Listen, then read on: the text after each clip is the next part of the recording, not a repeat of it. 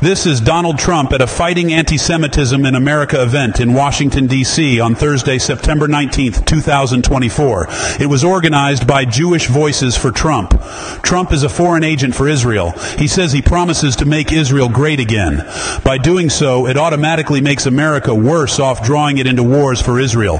The event was historic in nature as Trump committed to use executive orders to condemn and combat anti-Semitic behavior. In other words, to damn the First Amendment and come after his fellow Americans at the behest of Jews. Speak against Israel and its atrocities and you'll be a target. In the audience was his number one donor, or more accurately, his biggest Jewish paymaster, Miriam Adelson, the widow of the late odious Zionist and Jew, Las Vegas casino mogul, Sheldon Adelson, who had white carpet in his office so one day it could turn red with the blood of the Palestinian people.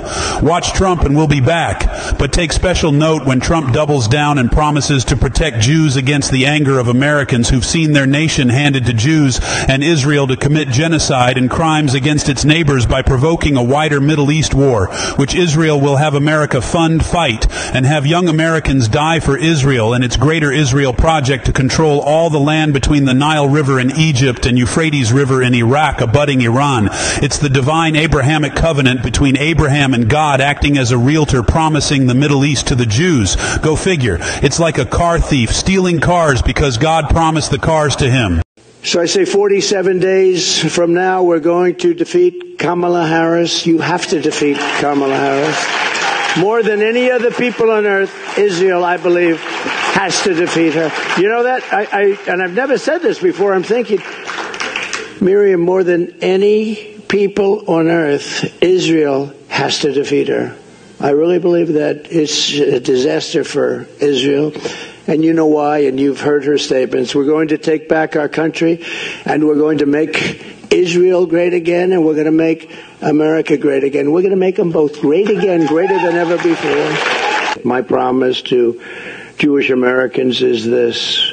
With your vote, I will be your defender, your protector, and I will be the best friend Jewish Americans have ever had in the White House.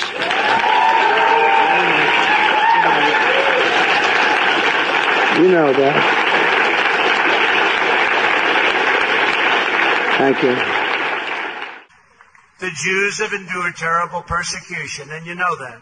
We've all read it. We've studied it. They've gone through a lot. And those seeking their destruction, we will seek their destruction. We have to bring back the death penalty. They have to pay the ultimate price. There you go.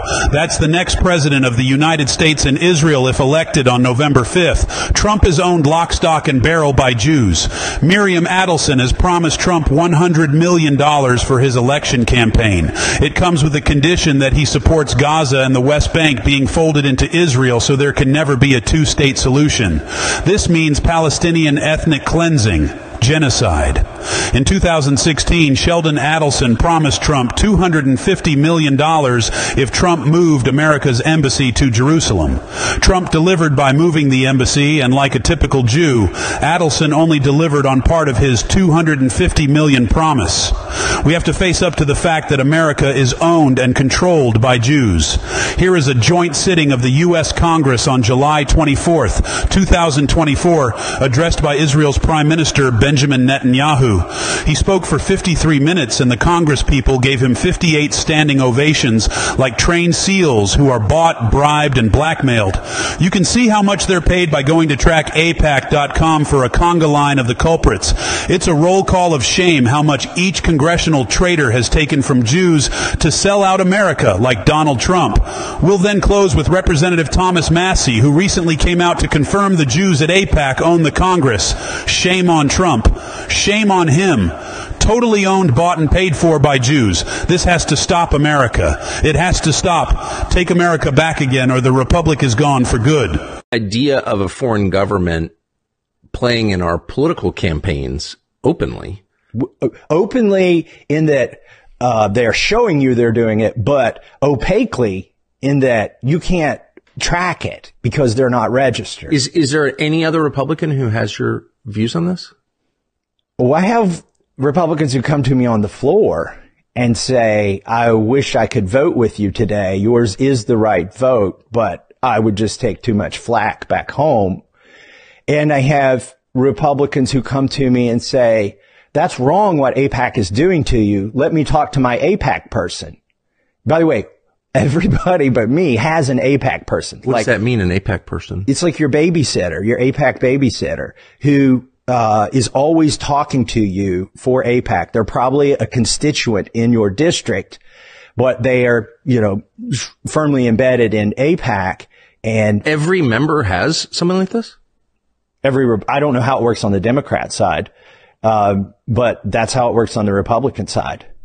And when they come to DC, you go have lunch with them, and they've got your cell number, and you have conversations with them. So I've had that's absolutely crazy. I've had 4 members of Congress say, I'll talk to my AIPAC person.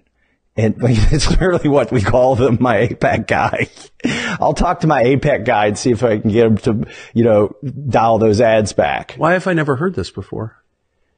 It doesn't benefit anybody. Why would they want to tell their constituents that they've basically got a buddy system with somebody who's representing a foreign country?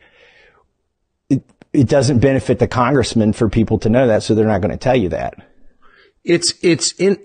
Have you seen any other country do anything like this? Like no. Russia obviously determines the outcome of our elections. We keep hearing that. Does anyone have a Putin guy that they talk to? Not only do they not have a Putin guy, look, they don't have a Britain guy. They don't have an Australian guy. They don't have a Germany dude. It's the only country that does this, that has somebody that uniformly, I guarantee there's some spreadsheet at AIPAC where the AIPAC dude who's matched up with the congressman is there, and then all the congressman's votes on the issue. Oh, has the congressman been to Israel? They pay for trips for congressmen and their spouses to go to Israel. I'm not the only Republican who hasn't taken the AIPAC trip to Israel, but I'm probably one of a dozen that hasn't taken that trip, and the other ones just haven't got around to it. What's the trip like? Do you know? It's kind of like, I think, vacation-y.